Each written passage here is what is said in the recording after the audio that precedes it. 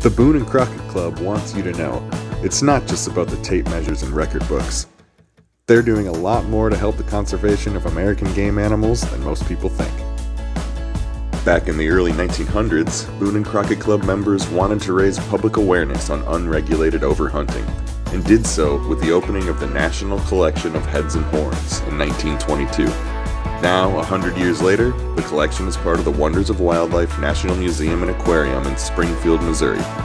Public displays like this one are a constant reminder that conservation matters to everyone. For more proof that the Boone and Crockett Club is still leading the way in wildlife conservation, look no further than the 31st Big Game Awards.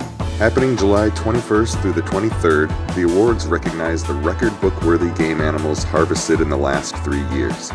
All those trophies, over 100 in total, will be on public displays starting in early May as a visual reminder of how far we've come.